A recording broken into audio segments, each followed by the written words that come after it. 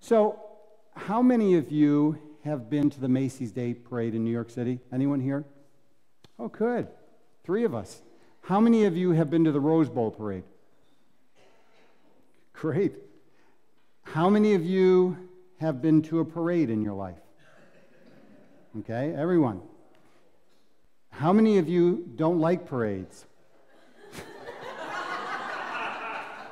We have 3, 4. So you can leave now. No, don't go anywhere. Please stay. So parades, I love parades. I love the music. I love the color. I love the song. I love the energy of a parade. I mean, we just talked about a parade a couple of weeks ago, the Parade of Palms. It wasn't quite the parade I would have envisioned for the king riding in as they're singing Hosanna, King of the Jews. It was a donkey he was on. I mean, it wasn't a beautiful thoroughbred from Kentucky Derby.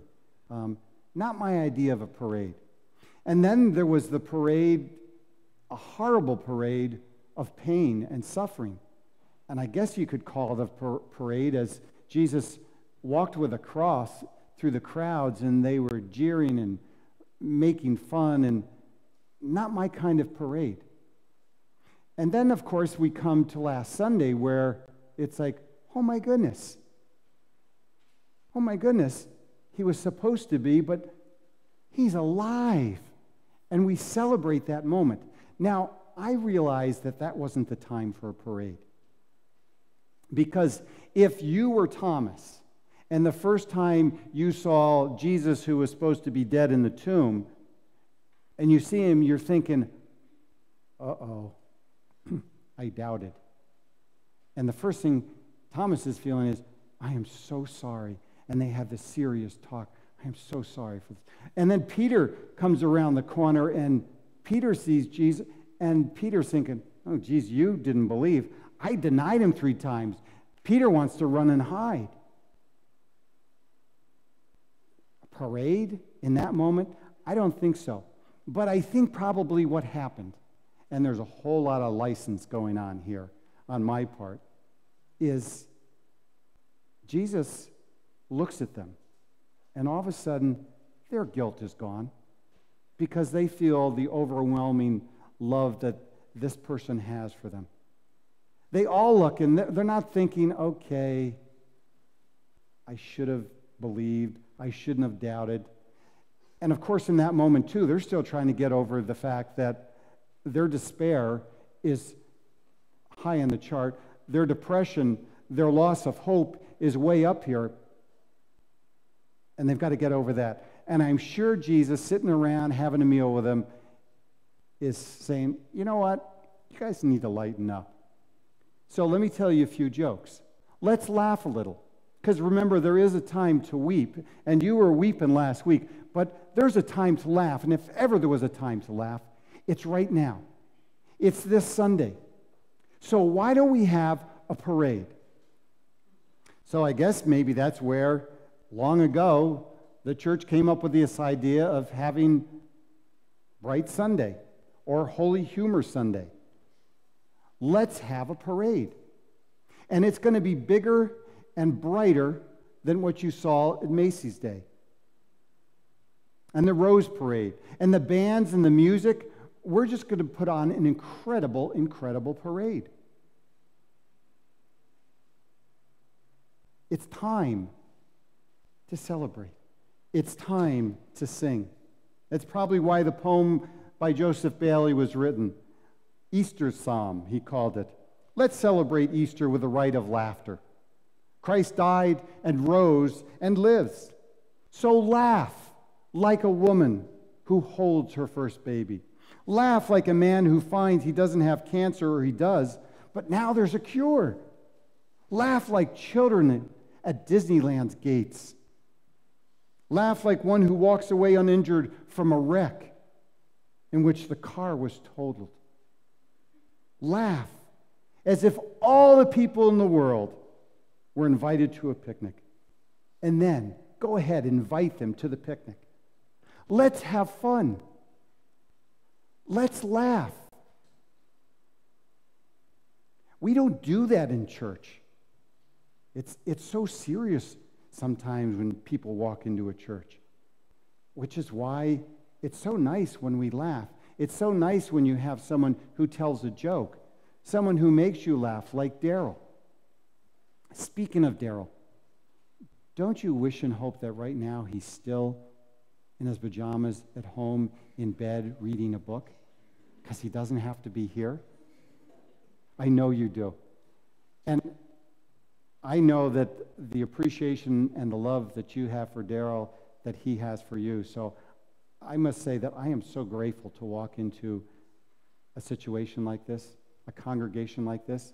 For me, this is just going to be an enjoyable time to spend 3 months with you because you are who you are. And I hope that you can tolerate me. So why celebrate? Why laugh? Because he's alive. A former prolific biblical scholar from DePaul University in Chicago, he believed that the body of Jesus was eaten up by dogs. Truly. But the dead man was talking to a woman near the tomb.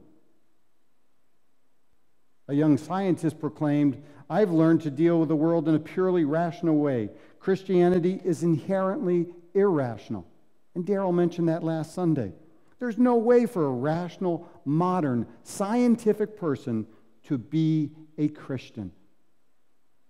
But the dead man was talking to two men who seemed to be on their way to the road to Emmaus. There was a German New Testament scholar who was visiting Vanderbilt University, who called the resurrection an empty formula and mass ecstasy. But the dead man was talking to a group of people on the shore of the Sea of Tiberias. The dead man was walking, he was talking, and yes, I'm sure he was laughing and feeling, boy, I'm glad that's over. That was not easy. That was not fun. If ever there was a time to laugh and sing and dance, whatever dance you want to do, if it's as good as Robert, or if you want to shake it some other way, you can do that. But we're not going to sit here like this. Use your imagination just for a moment. Jesus Christ is going to walk in through the doors, and he's going to come forward. What will you do?